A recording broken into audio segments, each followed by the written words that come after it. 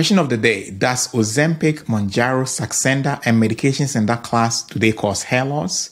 Well, if you look at the current literature, you're most likely going to get an answer no. This is because during clinical trials of these medications, hair loss was not necessarily a direct side effect that was observed. However, since the medication came on the market, there have been so many complaints of hair loss, even including comments on this channel. I decided to take a look at it myself to see if there is any kind of correlation that I can glean from any of the studies or any of the observations that are out there. Hello, my name is Kwekwe. I'm a pharmacist, and in this video, I'm going to share with you 3 possible theories that I have come up with that I believe are contributing factors to people losing their hair while also losing weight on medications like Ozempic. I would also share with you some possible ways that you can mitigate this phenomenon if it has already happened to you. Now, since this information is of a general nature, my recommendation is that touch base with your own individual doctor for individualized care for your particular circumstances. Now, my first theory involves a condition called Telogen effluvium, which occurs when the body is exposed to some external shock or some external stressor, such as a rapid weight loss. When this happens, it is possible for the body to actually begin shedding hair, and I'll explain in a couple of seconds. Now, as you're already aware, Ozempic and medications in that class actually cause significant weight loss, and usually the weight loss is quite rapid. So that can be interpreted as a significant shock or stressor to the body. Now, to better understand this phenomenon, I'm going to briefly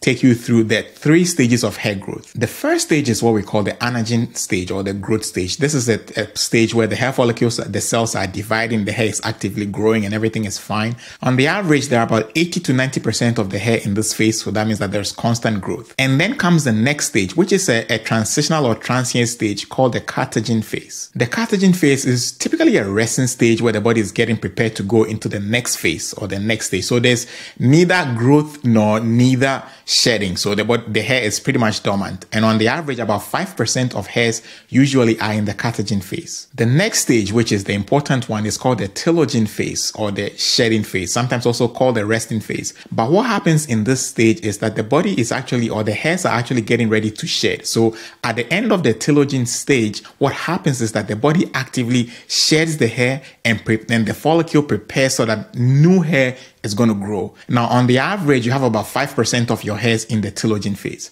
But what happens when your body is exposed to a stressor like rapid weight loss when you take medications like Ozempic is that you have about 70% of the hairs that were in the Anagen phase or in the growth phase automatically or for some reason getting into the Telogen phase. So you get to a point where not only are you not growing hair because the Anagen phase has been abruptly cut short, but you're also losing a significant amount of your hair. And for some people, about 50 to 70% of their hair is shed when the body is exposed to such a shock or when the body prematurely enters into the Telogen phase. Now, there are other factors that may cause the body to enter into the Telogen phase, but those are out of the scope of this video. But for the purposes of this video, we are looking at how rapid weight loss can shock the body to enter prematurely into the Telogen phase. Now, to back up this phenomenon of rapid weight loss causing hair loss, I looked up a couple of studies, and I found one from 2018 where 50 people had undergone some kind of a weight loss surgery, sleeve gastrectomy. And what they noticed was that about half of the people reporting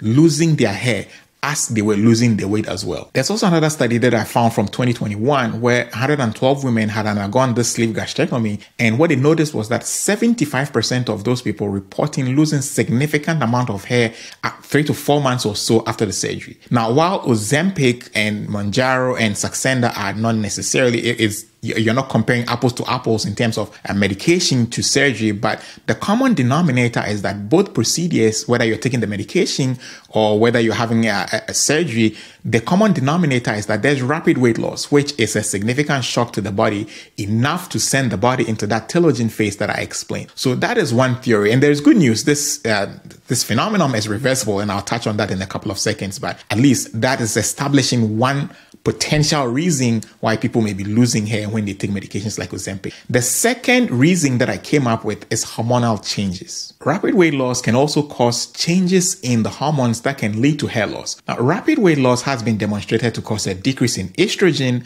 and an increase in androgens, which are male hormones. Now, while this is not necessarily a bad thing, the truth of the matter is that if you have a decrease in your estrogen levels, hair growth slows down and the hair actually becomes thinner. On the flip side, the decrease in estrogen may also cause increase in androgens, or the male hormones, which is notorious for causing hair loss. As a matter of fact, medications used to treat male pattern baldness are typically anti-androgens because they're supposed to negate or stop the hair loss caused by these androgen hormones. So that's the second point. The third point is nutrient deficiencies. Now, it is no secret that Ozempic and medications in that class cause significant appetite suppression, and therefore people tend to eat fewer calories. Well, eating fewer calories also increases the risk of taking in the vitamins or the nutrients that are necessary for hair growth. So particularly I can think of iron, zinc, vitamin D, and vitamin B.